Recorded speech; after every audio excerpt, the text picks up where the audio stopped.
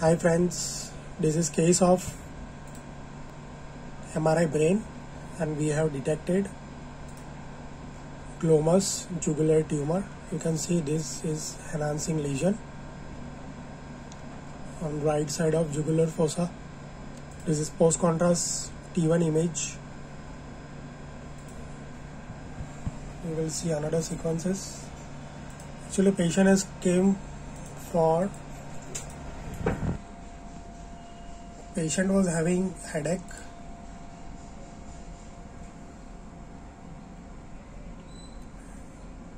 Age is 70.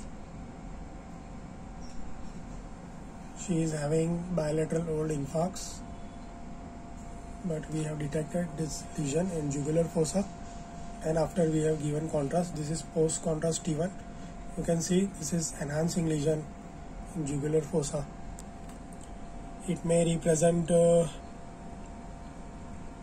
Glomus jugular tumor or jugular fossa schwannoma. Mostly it should be a Glomus jugular tumor.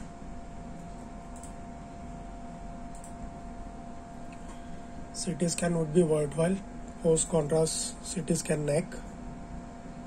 This is flare. This is post contrast T1. This is diffusion. This is T1. This is GRE. This is axial T2. This is fat set axial T2. This is coronal fat set T2.